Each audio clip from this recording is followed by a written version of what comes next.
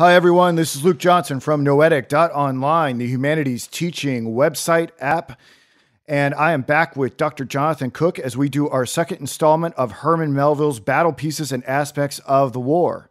The way we have this program structured is that we trade off reading some of the poems and we do a little bit of analysis with those recitations.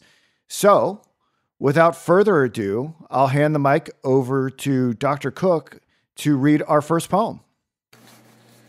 Okay, so we're going to start out with The Housetop.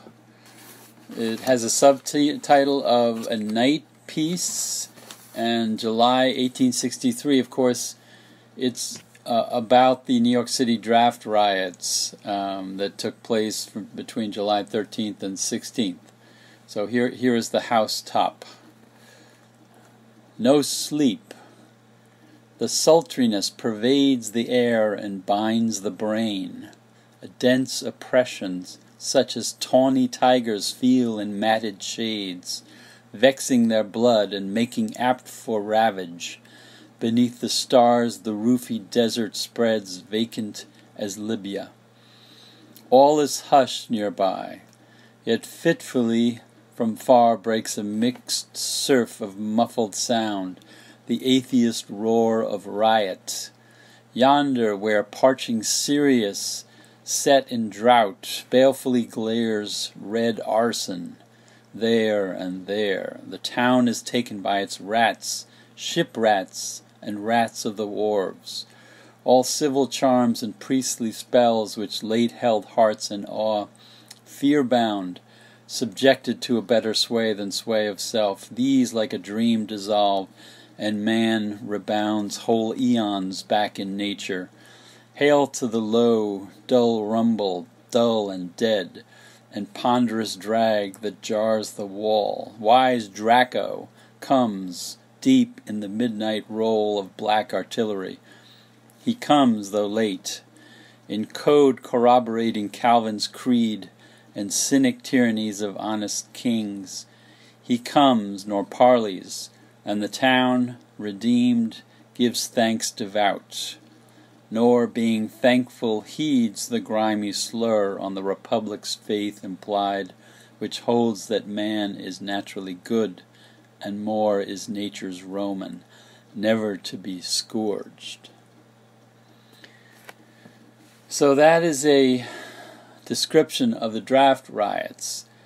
Melville was actually not in New York City at that time. He was living in Pittsfield, but he had newspaper accounts that he read. He also had his brother Alan was living in the city, so he had lots of information to tell him about what happened during the riots.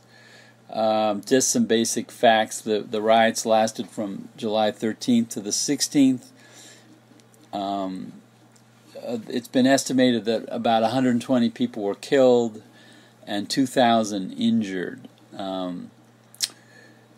The reason for the riot, of course, was the new conscription that was passed in the spring of 1863, so that if you could afford to pay $300, you could buy a substitute to fill your place, and so that meant that the people who could not afford to hire a substitute felt that they were discriminated against, and there was resentment in New York City against fighting a war to free the slaves because, of course, January 1st, 1863, the Emancipation Proclamation had been set forth.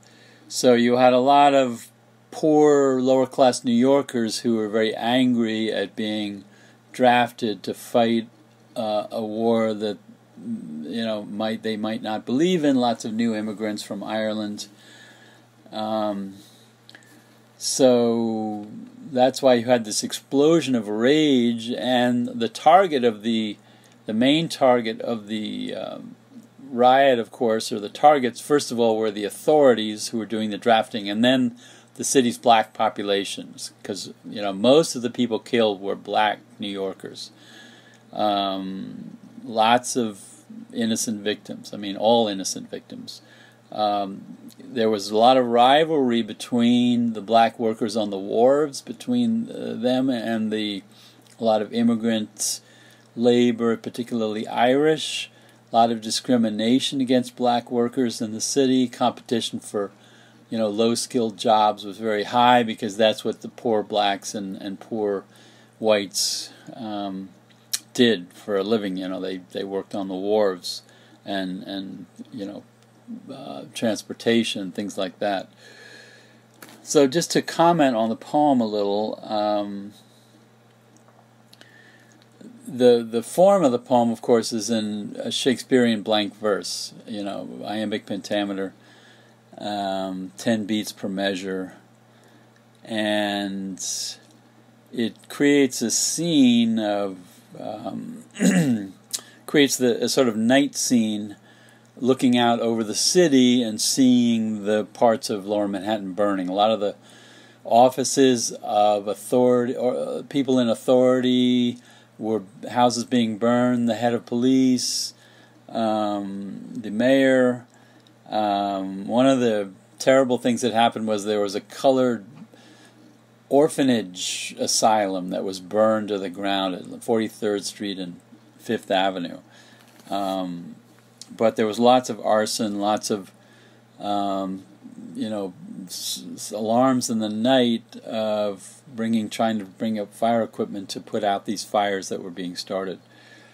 So that's why the poem kind of emphasizes the nighttime setting, and evokes the jungle. He mentions the sultriness pervades the air and binds the brain, a dense oppression such as tawny tigers feel in matted shade. So the idea is that kind of the law of the jungle is suddenly operative in New York City at this time in July 1863.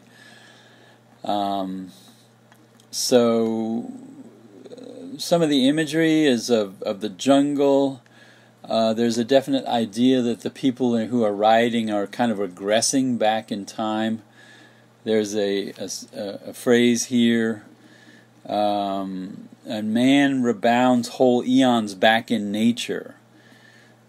It sort of reminds me of Joseph Conrad's Heart of Darkness. The sort of veneer of civilization is very thin, that certain things can happen historically, and the human beast can suddenly become apparent. And it's true of a situation like this, because there was just unbelievable violence. This was the worst civil uprising in the history of the country, apart from the Civil War. 4 days of rioting and arson and murder of innocent bystanders. Some of the other imagery is the image of the troops coming to the town, what he calls the town, it's New York City, coming to subdue the rioters. He says, "Wise Draco comes." Well, Draco, of course, is a famously repressive classical magistrate, what actually happened was that after the first day of rioting, it took a whole day for any kind of militias to mobilize and to come to the city. So it was only after a full day of riots that you had some soldiers from Civil War units coming to the city to subdue the riots. Ironically, some of them came from Gettysburg, and they were quickly brought back to the city to restore order. Thousands of troops. So the poet here is saying, the wise Draco, he's bringing the artillery to subdue the town. And he comes late. In other words, it comes kind of into the middle of the riot, not near the beginning. And he says, he comes, though late, in code corroborating Calvin's creed. A very heavy alliteration there going on. So he's pretty much saying that having to subdue these rioting New Yorkers corroborates the idea of Calvin, that all people are tainted by original sin, this heavy idea that human nature is basically evil. And the town is thankful, right? Everyone's grateful that the troops have come in to restore order, but they don't think about what the poet here says is the grimy slur on the Republic's faith implied, which holds that man is naturally good and more is nature's Roman, never to be scourged. So the terrible idea suggested is that this explosion of violence is it kind of undercuts the idea that human nature is good. I mean, this sort of Rousseauist idea that people are good and society is evil, and this it sort of upends the natural idea that America is a country devoted to improve the human condition. Progressive ideas about recognizing the good of human nature. And finally, he alludes to this idea that man is, naturally good, and more is nature's Roman, never to be scourged. Well, of course, one of the laws of the Roman Empire, if you were a Roman citizen, you could not be scourged. But here, the populace is being scourged by the military, right? So this draft riot seems to suddenly undercut or subvert all the sort of basic principles that the Union was fighting for, to release the slave from his bondage and all that kind of thing. So it's a real,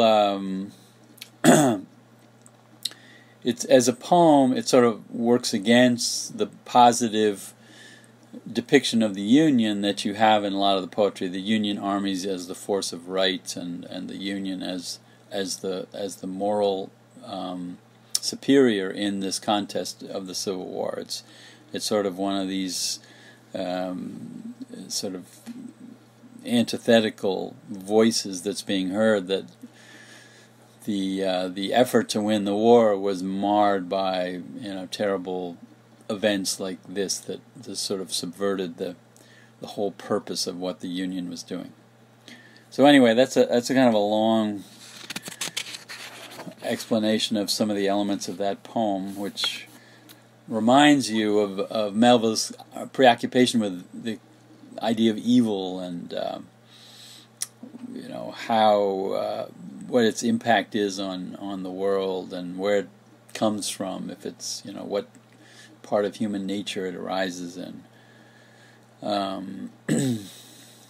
So I thought this was a really interesting breakdown of this poem. The only two questions I had were that I'm noticing, as I noticed in the other poems that we've looked at so far, there's a reference to kind of astrotheology. There we have Sirius, the dog star here, and I believe Draco also references a constellation, does it not? And I wonder if that has any significance for Melville here. So that would be my first question.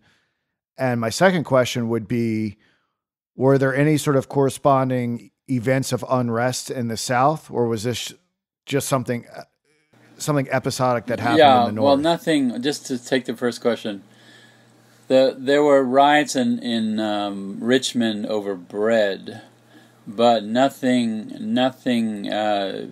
even approaching the magnitude of this. Of course, the South did not have any huge cities like New York. I mean, New York was, I think, probably over 1 million population at this point, much bigger than any cities in the South. So, so you had unrest in the South, but anything of this magnitude. You could see, if you could sow unrest, you could see how that would work as a strategic advantage on the battlefield, especially if they had to redirect troops and stuff like that, like from Gettysburg, like you said. It makes me wonder if this was ever considered to be a way, a psychological operation that could be used as a strategic advantage in battle. But just kind of curious if there's more to the story. New York was well known as a hotbed of copperheads, and there were, there was arson attempted later on as well. So New York was very a city that was on edge throughout the war because of the presence of spies and agents and people like that. What's a copperhead again? I haven't heard that term. Is a northern sympathizer with the South, right? Someone who doesn't really believe in the Union, even though they live in the North. Were there Union sympathizers in the South, and did they have a name like that? No, I don't think they existed. Huh. Interesting. That's so fascinating. Well, I mean, you had parts of the South that were pro-Union, but they never got a name, and they were. There was much more a sense of tribalism in the South, and getting rid of any kind of foreign elements. That's fascinating. That's interesting. So what about these? What about my other question about the reference to stars and constellations? Do you think there's any significance outside of the setting of night? Well, Sirius the Dog Star is the time of, it's always in the middle of the summer, the time of, heat and kind of craziness happening. Melville, he knew the constellations well, and he uses them in his prose and poetry. I just think he's creating a sort of visual of the city looking out over the roofs at night. Most of the buildings at this point were, not much over 5 stories, so most of the city you would just see it as all these rooftops of 5-store buildings, manufacturing or residence or whatever. I think there's definitely kind of a Shakespearean feel to this. It sort of makes me think of the Henry VI plays, which involved the character of Jack Cade, the peasant guy who rose up against, led the peasant riots in the 15th century in England. And I wouldn't be surprised if some of the language borrows from some of that Shakespearean trilogy. Although I think it's one particular play that focuses on the figure of Jack Cade, the famous peasant, leader of the peasant uprising. I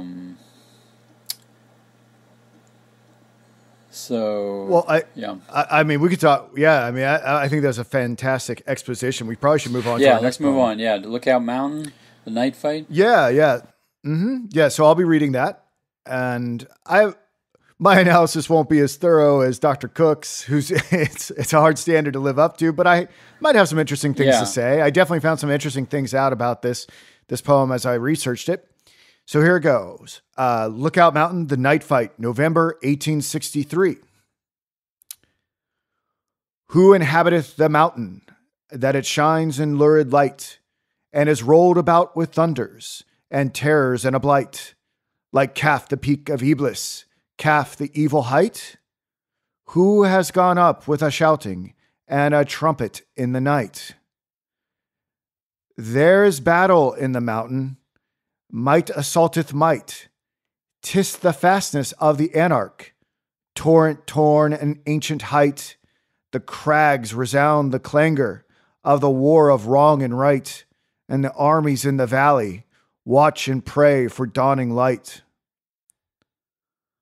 Joy, joy, the day is breaking, and the cloud is rolled from sight. There is triumph in the morning for the anarch's plunging flight. God has glorified the mountain, where a banner burneth bright, and the armies in the valley, they are fortified in right. So, I chose this poem because I had the opportunity to visit Lookout Mountain last year. And it was really wonderful. I took this train up the mountain. So I never knew that I'd be discussing a poem about it. Apparently, the battle has an alternative name too. I believe in some societies they call it the battle above the clouds, which I thought is a really poetic way to name a battle. But just some historical background. The Battle of Lookout Mountain was fought on November 24th, 1863, and it was part of the Chattanooga campaign. And from what I understand, Union forces under Major General Joseph Hooker assaulted Lookout Mountain in Chattanooga and defeated Confederate forces commanded by Major General Carter L. Stevenson. And Lookout Mountain was one engagement in the Chattanooga battles between Major General Ulysses S. Grant's military division of the Mississippi and the Confederate Army of Tennessee, commanded by General Braxton Bragg. So some of the things that I thought were interesting about this, I had to do a lot of research because I encountered words here that I hadn't encountered before, such as Eblis and calf. I don't even know if I'm saying that correctly. Is it Eblis or Eblis? Eblis, I think. Yeah. Eblis. So when I just my very little research into it, Eblis is the Islamic equivalent of Satan, and Iblis was cast out of heaven by God after he refused to prostrate himself before Adam. Now I'm sure it's much more complicated than that, but that's what I came up with.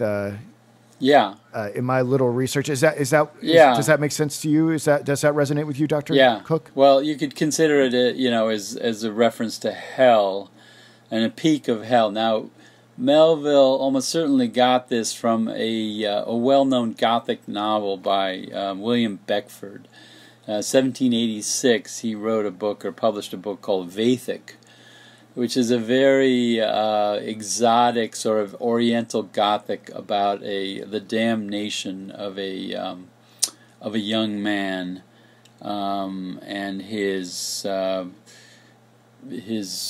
inability to avoid damnation. So I think Melville is referring to the Islamic hell, which is this sort of exotic realm of forbidding peaks and evil, right? So by referring to Eblis, it makes it sort of a little more exotic. It does. As though this mountain is something out of some kind of fairy tale or Oriental fable or something like that. In fact, from what I understand, what I understand is that, and I'm no expert on Islamic history or theology, but from what I understand, that they had a sort of an enclosed flat earth cosmology, and Kaf was one of these mountains holding up the sky. And so Eblis would be sort of at the top of this mountain of Kaf. And in a way, the storming of the mountain and throwing Satan off the top of this mountain is part of the analogy that's going on here, that these Union forces are kind of this force for good, this source for holiness that is going to take Satan off the top of this mountain peak. Yeah. Does that sound about right? I think it's interesting because you could look at the reference to the mountain that shines in a lurid light. Well, the beginning, when it's held by Confederates, it's associated with this exotic foreign religion of Islam, right? But at the end, when he refers to the mountaintop there, God has glorified the mountain where a banner burneth bright, and the armies in the valley are fortified and right. Well, he's glorified the mountain. It kind of makes you think of Sinai, right? God's holy mountain, or Sion and Jerusalem. So the mountain, when it's taken by Union forces, goes from being evil to good because, the real God has kind of won the battle here. And the Confederates have been removed from the mountain. The thing about this, when people when soldiers look back to this battle, they talked about the incredible energy that the Union soldiers had fighting uphill up this mountain. Right, it was almost miraculous that they were just filled with this sort of zest for conquest, and And so, yeah, I was reading a chapter last night in Battles and Leaders of the Civil War, this audiobook that I'm making for Noetic, and apparently the troops just started charging up the hill without order. Without the order, exactly. And I think it was, I'm trying to remember if it was Grant who went around to all the individuals that were under him and like, who gave the order for these men to go up the hill? And all the lieutenants were like, they just did it on their own. We didn't even have to tell them to do it. They just wanted it, and we couldn't stop them if we tried. Right. Yeah. Yeah, and I think Grant said something like, I'd never seen this before in battle. You know, it was like highly unusual. So the other thing about this poem is that it kind of is one of the poems that reminds you that Melville was firmly on the Union side, right? The might and right of the Civil War belonged to the Union, right? The Union soldiers represent the good cause, and even though other poems are less chauvinistic, he's firmly in the camp that the Union is on God's side, so to speak, which is where a lot of patriotic ideology comes from. If you're whatever side you're fighting on, God is supposed to be on your side. In this case, there is some, it's a plausible fact that it's a good thing the Union won the war. So there's a lot of emphasis on right and wrong here, and to tie in with the religious imagery of the mountain going from the hands of the Confederates as a sort of fast stronghold of this exotic evil force, and then being turned over to the godly Union troops. Yeah. What was interesting is, in my past, I've heard Lincoln mocked as an apish tyrant or something like that, but I hadn't heard Southerners referred to as anarchists before, and he uses the word anarch here twice. Yeah. Well, and I thought that was interesting. Was that a sentiment widely shared in the North? Well, the idea of an anarchist wasn't as someone who wants to totally destroy any authority in the state. Didn't really exist until after the Civil War. We think of the 1870s and 80s as the age of the anarchist. I think anarch here is a coinage. Anarch meaning, arch means first, or someone in charge of something. So anarch means against authority, the word itself. So I think the idea is that because the Confederates are rebelling against just authority, trying to leave the Union, then they are given this kind of coinage by Melville, anarch, which is just a person or a force that is refusing authority. I think it ties in with the Miltonic strains of the battle pieces, right? You got a lot of references or implicit references to the war in heaven, Milton's battle in Paradise Lost in Book 6 between Satan and rebel angels and God and his angels of good. So that's a recurrent theme throughout battle pieces, is the association between the Confederates and the Satan's fallen angels. Well, I think we did a good job covering this one. Would you like to read the next? Okay, so moving on to the Swamp Angel, which is about a famous gun. It was called a Parrot gun because the inventor was named Parrot, which was shot in July 1863 onto Charleston, South Carolina, during the course of 2 evenings. It was famous because it had a trajectory of about 5 miles, so you could have the gun, way out, away from the city, shelling it, and the shells were actually had phosphorus in them. It was called Greek fire, so they were exploding shells, almost like napalm.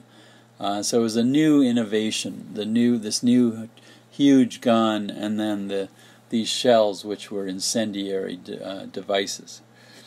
So anyway, here's the swamp angel.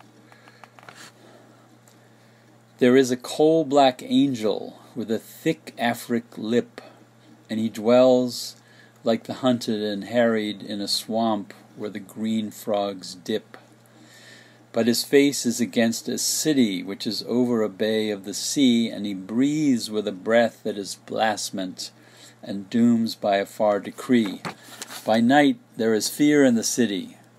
Through the darkness a star soareth on. There is a scream that screams up to the zenith, then the poise of a meteor lone, lighting far the pale fright of the faces, and downward the coming is seen, then the rush and the burst and the havoc and wails and shrieks between. It comes like the thief in the gloaming. It comes, and none may foretell the place of the coming, the glaring. They live in a sleepless spell that wizens and withers and whitens. It ages the young, and the bloom of the maiden is ashes of roses. The swamp angel broods in his gloom. Swift is his messenger's going, but slowly he saps their halls, as if by delay deluding. They move from their crumbling walls farther and farther away, but the angel sends after and after, by night with the flame of his ray, by night with the voice of his screaming, sends after them stone by stone, and farther walls fall, farther portals and weeds follow weed through the town. Is this the proud city, the scorner, which never would yield the ground, which mocked at the coal-black angel? The cup of despair goes round. Vainly she calls upon Michael. The white man's seraph was he, for Michael has fled from his tower to the angel over the sea. Who weeps for this woeful city, let him weep for our guilty kind. Who joys at her wild despairing, Christ the forgiver convert his mind. So there's a lot of historical reference in the poem that makes it much richer as a commentary on this event of the summer of 1863. This was all the campaign to conquer Charleston, right? Because that was where the Civil War began, the shelling of Fort Sumter in April 1861. So the idea of retaliation against Charleston was something that the Union really wanted to do. It was also a strategic city to capture. Of course, just before the situation that this poem describes, you had the assault on Fort Wagner by black troops under Robert Gould Shaw, who led a very disastrous assault on this fort, with lots of his black troops, the 54th Massachusetts, being killed. And so that you could almost envisage this description of this black cannon shooting into Charleston as sort of further revenge against the South, against, first of all, the defeat of these black troops at Fort Wagner, and then in revenge against the institution of slavery, which was, very much supported by the people of Charleston. I mean, that was one of the intellectual centers of the, the slave power, so to speak, Charleston and Richmond. So what I like about the poem is the way it never explicitly says that this swamp angel is a piece of artillery, but it conveys the idea that this is an avenging angel, sending these messages into Charleston. Of course, it's damaging parts of the city. I mean, it didn't destroy the city, because what happened was after I think about 30 or so shots, the cannon exploded, the breech exploded, and it was inoperable. So you had this huge hunk of metal there afterwards that couldn't do anything, because they had mounted it in a very a kind of muddy little island, and they built it up with sandbags, and it was a very elaborate operation to get this gun positioned on this very low, swampy area. And the soldiers who were working on this project dubbed it the Swamp Angel, because it was going to preach to the Charleston people by sending these, incendiary bombs onto the city. Another interesting allusion here is to when it talks about Michael. Vainly, talking about the people in the city, vainly she calls about Michael, the white man's seraph was he, for Michael has fled from his tower to the angel over the sea. So St. Michael's was the old church in Charleston. It was the Episcopal church. It had a high steeple. It was a beautiful 18th century church in the city. The gun did not destroy it, but they used the steeple as a rangefinder when they were shooting off these shells, and they did it throughout the night. They did it about 20-minute intervals. So from about 1 in the morning to about 8 in the morning, you had this constant explosions of these incendiary shells. And it created a kind of a shock in Charleston that the Union was able to do this. It was kind of like when any new technology in war is used, and people are just appalled by, the destructiveness of it. Can I ask a question about this? Were they firing on civilians? Well, they were mainly just trying to destroy as many buildings as they could, because not that many people were killed during this, but a lot of buildings were, because they could just withdraw away from where the last shell landed, but they were just trying to create a big black hole in the middle of Charleston, with this gun, to make a point to the people there. And who knows what would have happened if the gun hadn't exploded? But it was a kind of a one-shot deal. They didn't replace it with another one. These guns were unbelievably large, what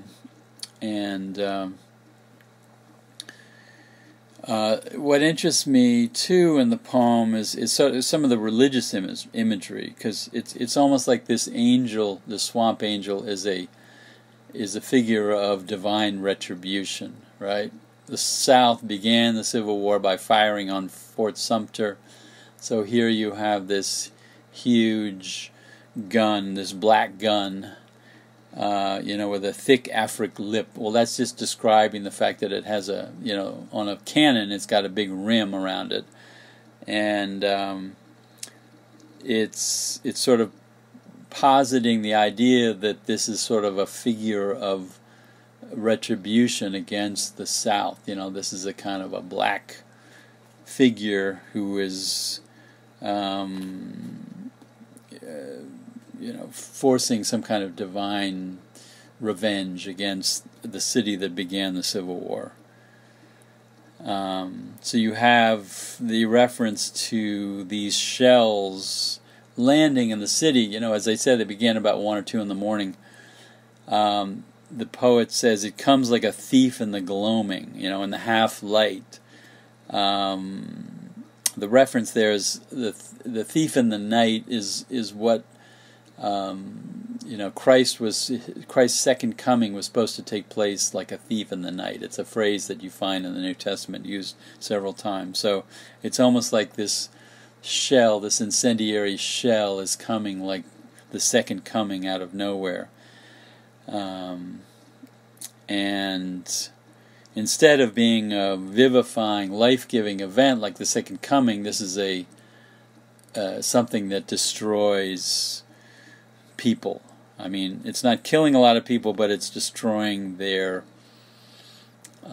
sense of security, right? They live in a sleepless spell that wizens and withers and whitens. All those W sounds, it kind of, you can see their faces sort of wrinkling up and getting pale and people are, shocked by the destruction of this gun that's pretty much just burning up their city. So it talks about how they have to move farther and farther away from the range of the gun and their property. They have crumbling walls and buildings are burning.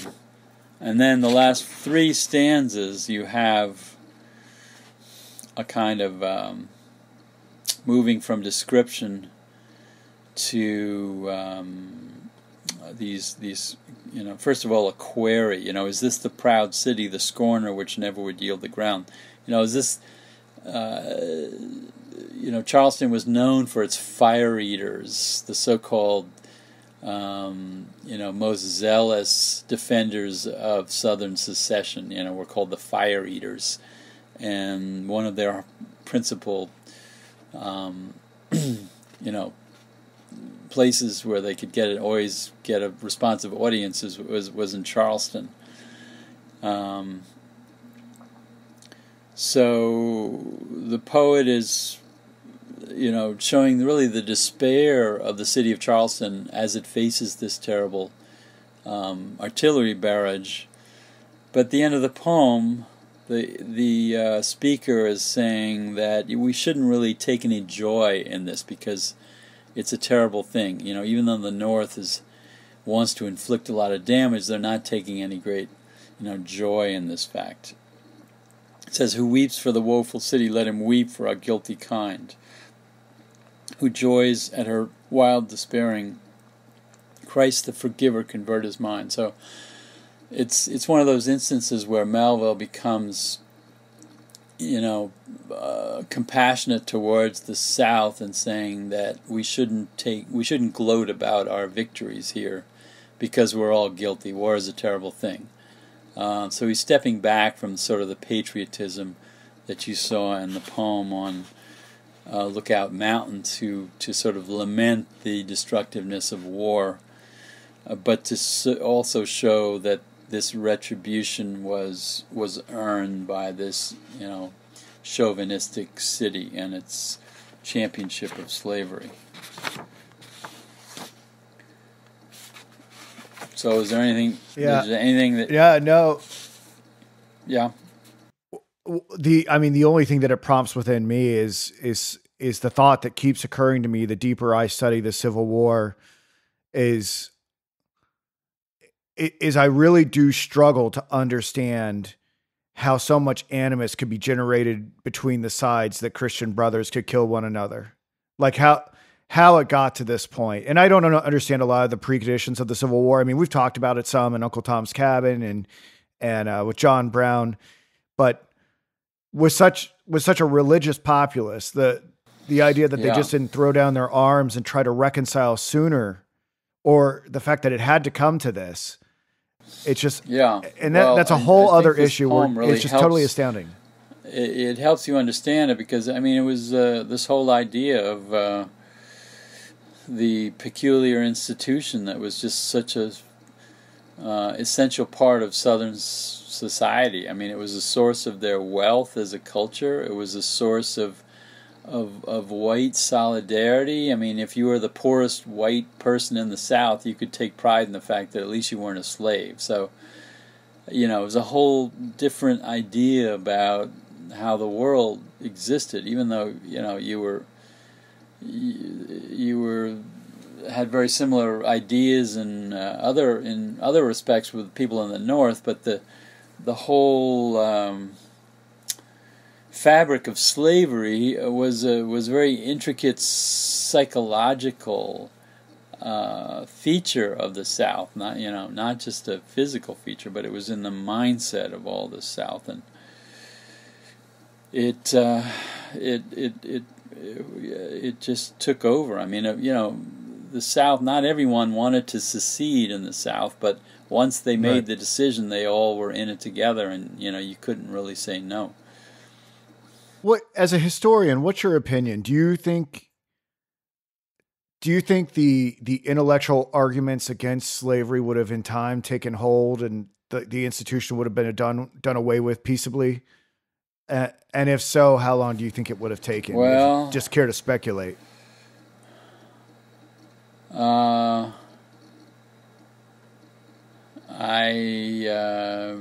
It's really hard to say.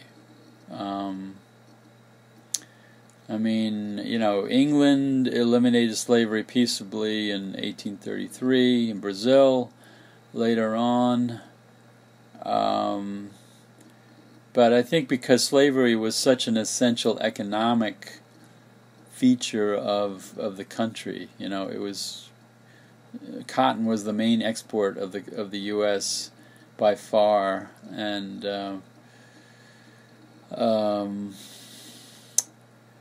so I just think it was just on a collision course, starting from the 1830s, really. It was just a matter of time. You had Southerners who knew that eventually there was going to be a civil war, right from the 1830s.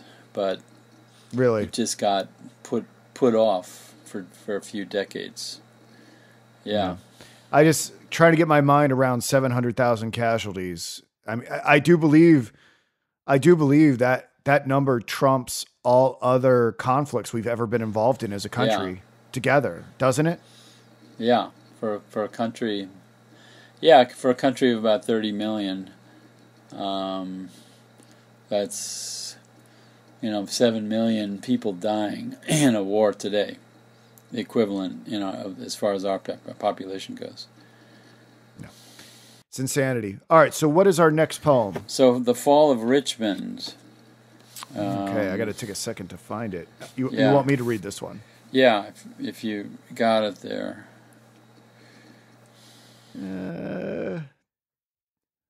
Yes, I have it now. Here goes. The Fall of Richmond. The tidings received in the northern metropolis, April 1865. What mean these peals from every tower, and crowds like seas that sway? The cannon reply, they speak the heart of the people impassioned and say, a city in flags for a city in flames, Richmond goes Babylon's way, sing and pray. O weary years and woeful wars, and armies in the grave, but hearts unquelled at last Dieter, the helm dilated Lucifer. Honor to grant the brave, whose 3 stars now like Orion's rise, when wreck is on the wave, bless his glaive. Well that the faith we firmly kept, and never our aim forsworn, for the terrors that trooped from each recess, when fainting we fought in the wilderness, and hell made loud hurrah, but God is in heaven, and grant in the town, and right through might is law, God's way adore. So, what do you think of that poem? I have to read it a couple times. This is the first I've seen it since I read it the first time about a month ago. So, well, let's talk about the history. It's rich. Let's talk about the history behind it. So the date is April 3rd, 1865, and that's when you had a breakthrough at Petersburg, right, south of Richmond, and because the city had been under siege for months. And you had the evacuation. Now, during the evacuation, the southern troops set fire to important strategic areas like munitions dumps, but the fire got out of control and started burning down lots of the city itself, and it burned a lot of the warehouses, tobacco warehouses. That was a major economic aspect to Richmond, and so that's why it talks about a city in flames in the poem. And so of course, the fall of Richmond was the first sign that surrender was imminent, right? Because that was the Confederate capital. Lincoln famously visited the city the next day and sat in Jefferson Davis's chair, in his office. That's right. And so it had a great symbolic importance. So in New York, they're talking about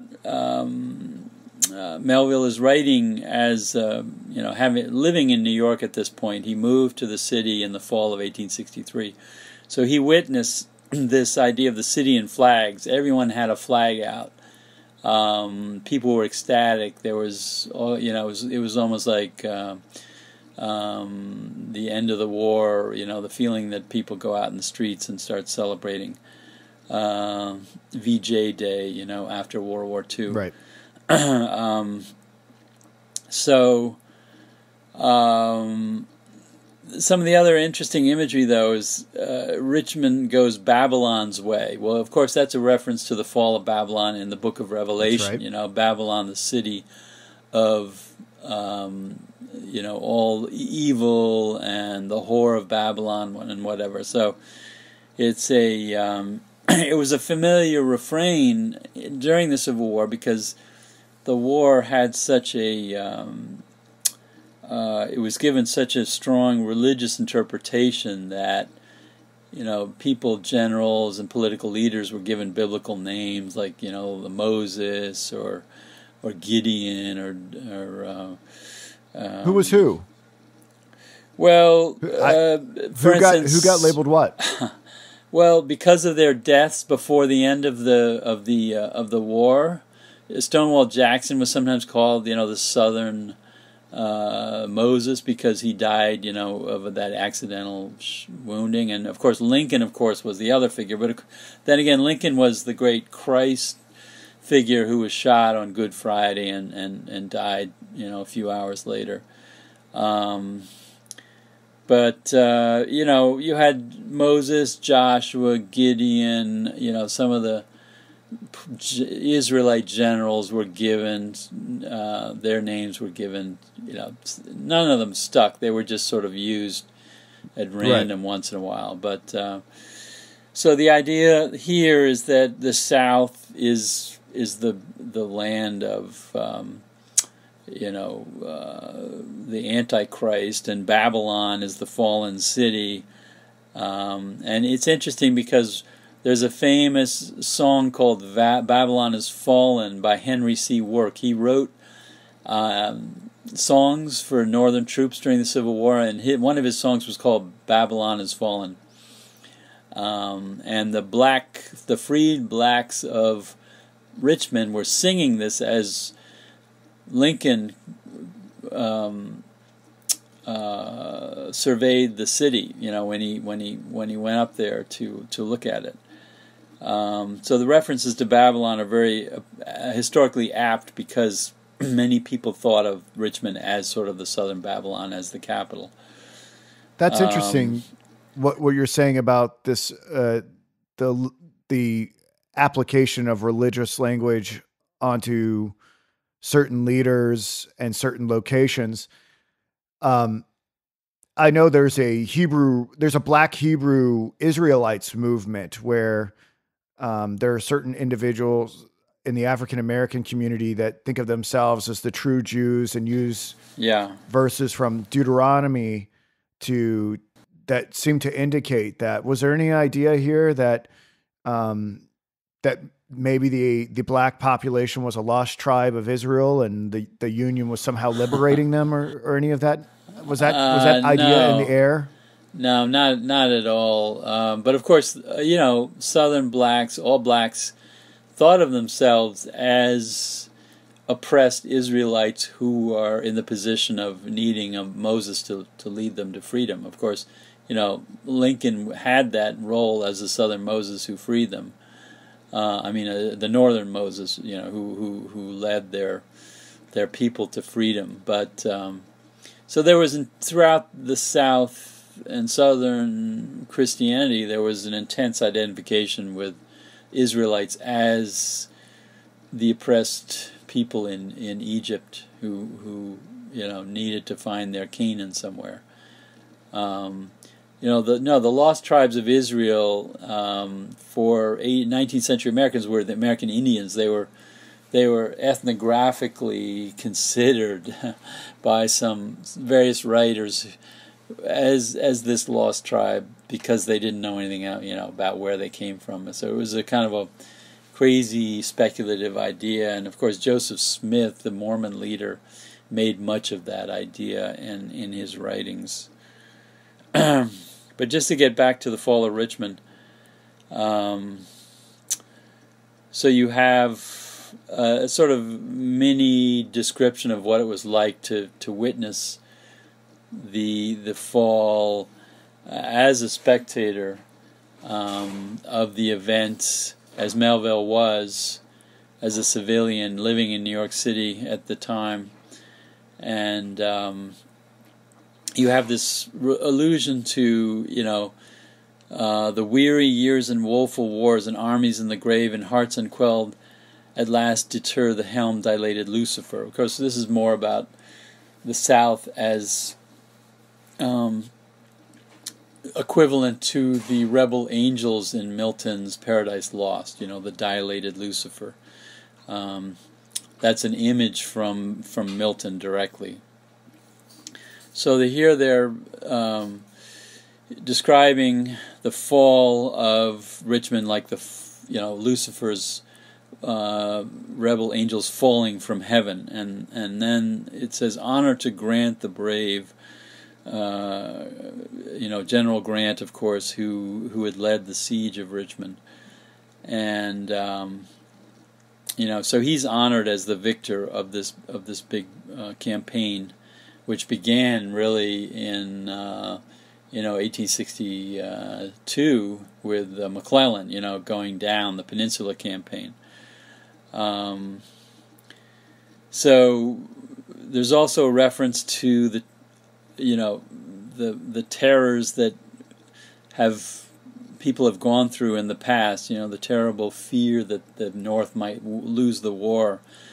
He refers to when fainting we fought in the wilderness and hell made loud hurrah. The Wilderness Campaign, of course, in the spring of 1864, it was one of these terrible battles in the woods just outside of Fredericksburg, and all that is past now. So in the end, you have God is in heaven and Grant in the town,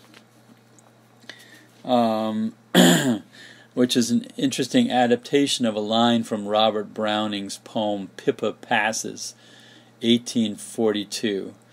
The quote was, "God's in his heaven and all's right with the world." This is a poem from the 1840s that was fairly well known at this point of Robert Browning.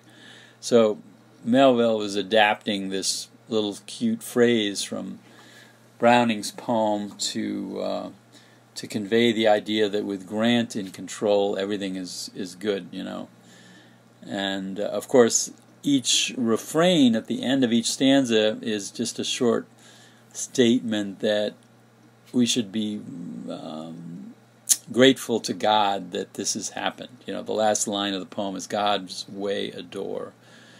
So it's kind of the poem has a sort of a liturgical quality because you've got the stanza and then you've got this short italicized liturgical response. So it's almost like a religious,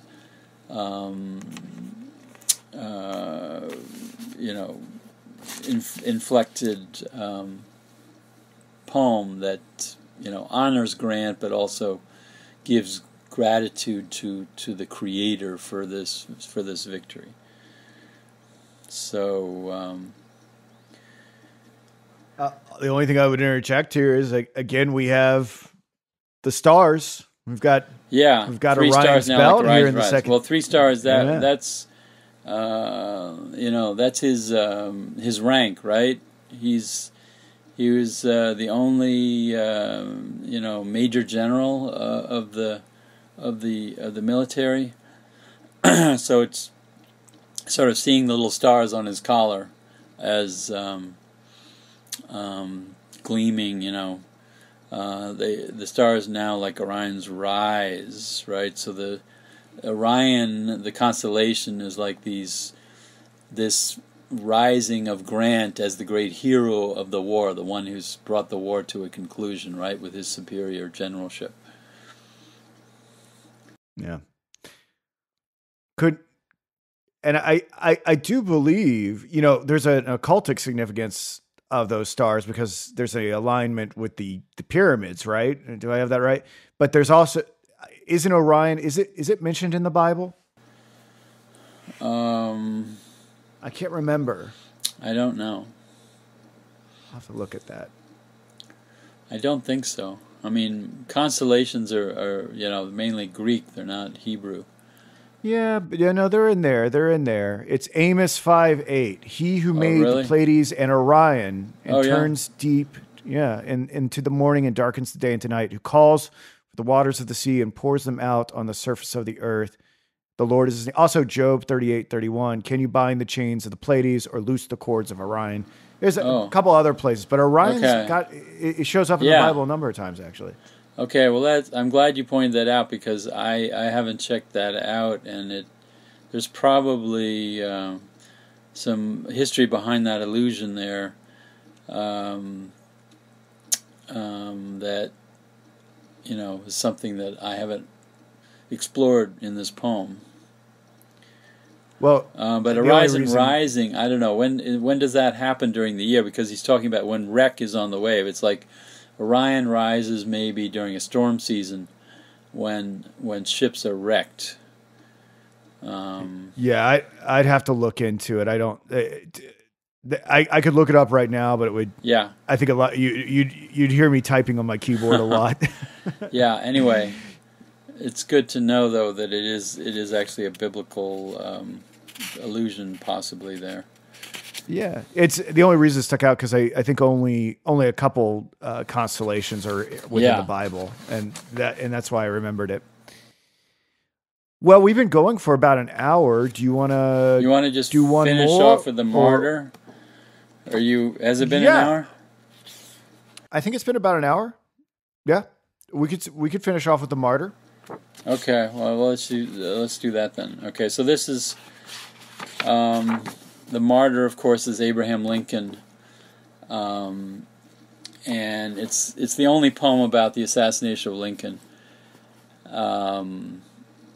and reflects the mood at the time, which was in some ways not exactly the way we look at the death of Lincoln today, but represents the feeling of anger and rage that the assassination, occurred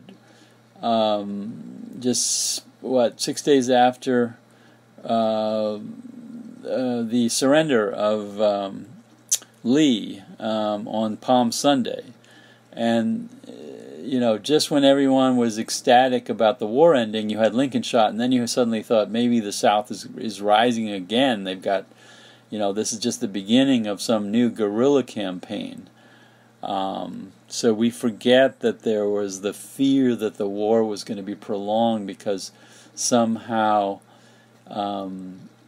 the assassination was a plot designed to,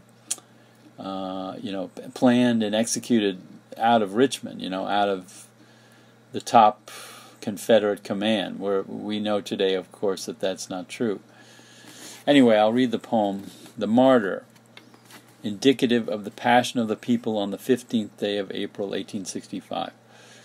Good Friday was the day of the prodigy in crime, when they killed him in his pity, and they killed him in his prime of clemency and calm, when with yearning he was filled to redeem the evil-willed, and though conqueror be kind. But they killed him in his kindness, in their madness and their blindness, and they killed him from behind. There is sobbing of the strong, and a pall upon the land, but the people in their weeping bear the iron hands. Beware the people weeping when they bear the iron hand. He lieth in his blood, the Father in his face. They have killed him, the forgiver. The avenger takes his place. The avenger wisely stern, who in righteousness shall do what the heavens call him to, and the parricides remand. For they killed him in his kindness, in their madness and their blindness, and his blood is on their hand. There is sobbing of the strong, and a pall upon the land, but the people in their weeping bear the iron hands. Beware the people weeping when they bear the iron hand. So, the poem describes the assassination actually took place on April 14th, Good Friday. He died a few hours later, on Saturday the 15th. So the idea, the poem sort of captures the rage of the North at the killing of their great leader. And when it talks about they killed him in his prime, the idea is that there was some kind of conspiracy. It wasn't just John Wilkes Booth. They knew it was Booth pretty quickly. I think that the same, on Saturday, they knew it was Booth because everyone saw him in the theater. They knew who he was. But they thought that there were other people behind this act. So they were kind of blaming the whole South. What? Were there other incidents? Was there an attack on Seward? Seward. Yeah. There was the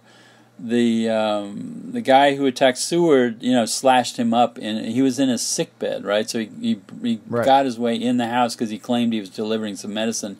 He got past the guards, and he almost killed him, cutting him up. But he was apprehended and they hung. did. And from what I understand, didn't they hang a bunch of conspirators? Yeah. I mean, it was 5 or 6 were hung, including Mary Surratt, who was, the woman who kept, who had a house where some of these conspirators supposedly met in Maryland. But the poem really reflects the idea that, this was the South's plotting of retaliation. The final vicious act of killing Lincoln that is so upsetting after everyone had thought the war was over with the surrender of Lee. And it presents Lincoln as the martyr, right? He's the Christ figure. He's killed. He's an innocent who's killed for our sins, which is a common allusion to Lincoln's sort of symbolic identity. And so it's a kind of a warning poem. Beware the people weeping when they bear the iron hand. So the idea is that there's going to be retaliation on the South somehow, which there was a lot of talk about this. There was people were arrested and tried. But they ultimately the trial weeded out the people that they thought might be conspirators and found some of the likely people, and they were tried. A bunch of people were were let off, but there was a more concise attempt to find the actual assassins. Of course, Booth was killed in a barn in Virginia. So the idea is the avenger takes his place. Well, that's the idea that President Johnson, who's going to be president now, is going to avenge the crime of the assassination. Of course, that turned out to be a big disappointment because Johnson fairly quickly became a kind of ally to the Southern integration back into the Union without any real sacrifice. Some of the same political leaders were allowed back in Congress after leading secession. So there's a huge disappointment with Johnson, of course, that led him to the brink of impeachment. And So it reflects the confidence that Johnson was going to go after the assassins here, which is what people were feeling. Yeah, he had a reputation of hating the slave owners, which he did. He hated the wealthy slave owners, but he himself was, from Tennessee, so he sympathized with, other people in the South and their predicament much more than the Republicans wanted him to.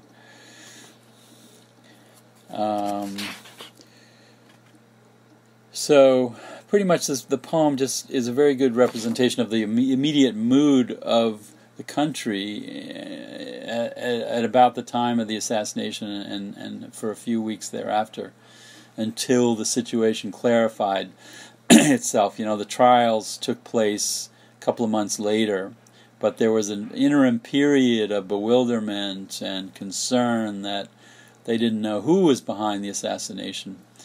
And, a lot of people were kind of freaking out because of that. So, do you have any comments on I didn't, any of this? I'm just kind of curious the historical context a little bit more. Growing up, I only heard about John Wilkes Booth, and I've become privy to some more of these details about a larger group, a larger assassination plot. Who, in the public's mind, what did they ultimately, if it didn't come from the South, if it wasn't a Confederate plot, where did the investigations and the public sentiment lead as to who orchestrated this?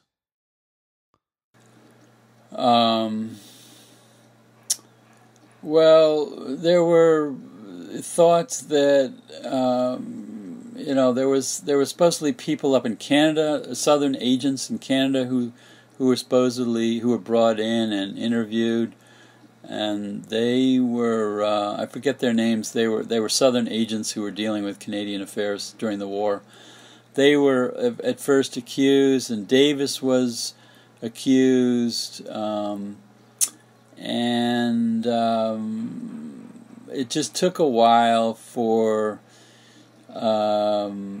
the facts to emerge, because of course Booth was killed, when he was trying to escape a few days later, but of course they had the guy who tried to kill Seward, and they had a lot of people who saw little things here and there, and Dr. Dr. Samuel Mudd was implicated, but he was not tried.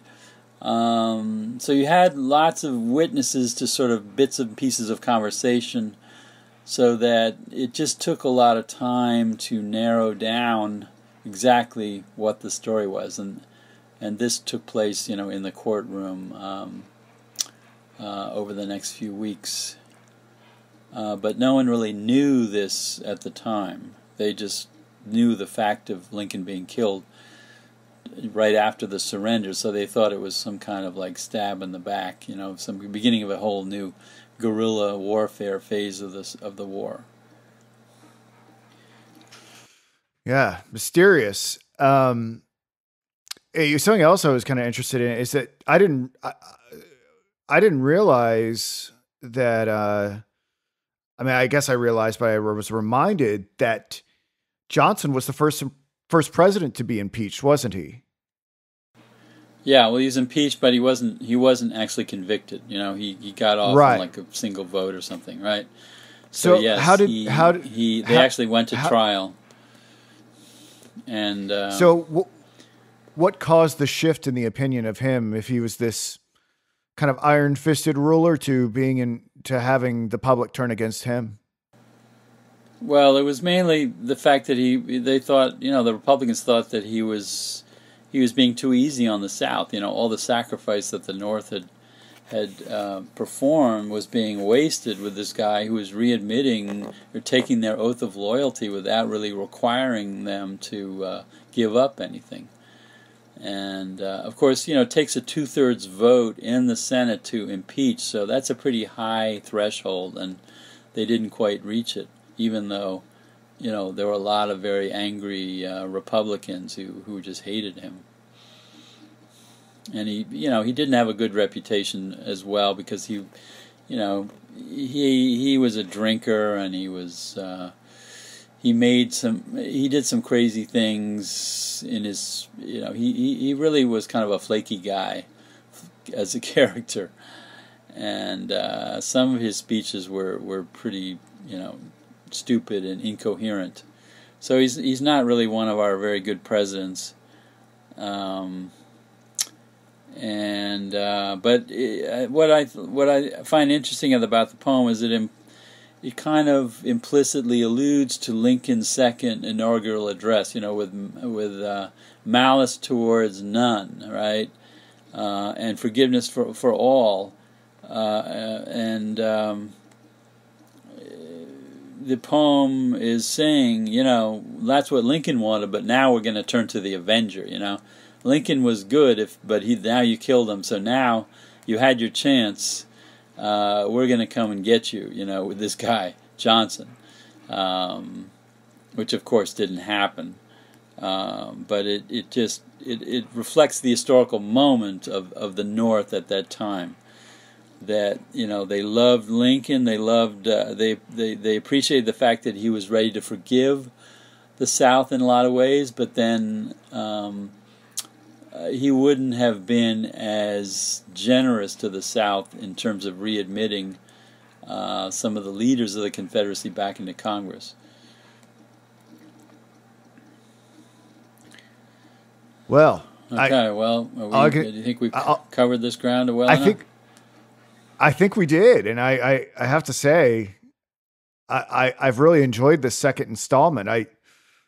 The deeper we get into this material, the more I enjoy it. And I want to thank you for your very clear expositions of the historical context and the poems today, Dr. Cook. Yeah, my pleasure. Yeah, it's really incredible. Isn't there so much material here in these stanzas? Yeah, well, you got a lot of other poems to talk about. These are just some of the highlights, and so yeah. Well. Maybe I really enjoy it. We'll consider another conversation maybe on some more poems. I would love that. I would love that very much. All right. Thank you, Dr. Cook. I will have this audio up and edited later this evening or tomorrow morning. And you can find it at noetic.online or SoundCloud or YouTube or your podcasting app. All right. Take care, everyone. Bye.